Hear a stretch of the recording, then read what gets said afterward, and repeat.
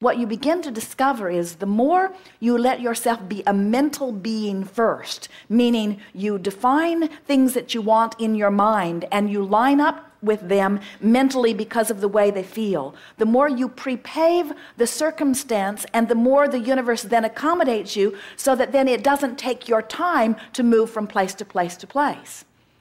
Let's say you are a very busy person and you have many things that you're wanting to achieve tomorrow, and you have a list of them. And when you get home tonight, you ponder your list and you think of the reasons why you want to do all of these things, and you imagine them all successfully completed. And then you go back even further and you imagine yourself joyously in the process of completing them. And as you lie in your bed, you feel contentment about what a wonderful day tomorrow is going to be. So what you've done is you've imagined tomorrow, you've lined up with tomorrow, you've come into vibrational alignment with tomorrow, and tomorrow has vibrationally been prepaid for you. And now, as you walk through tomorrow, the universe,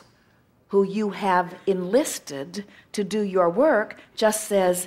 like a sort of really good helper that is working with you, come this way, look here, sign here, stop here, go here. You get into this flow where you have taken all the bumps out of your day because you did it mentally, and now as you go through the physical action motions of it, it flows comfortably.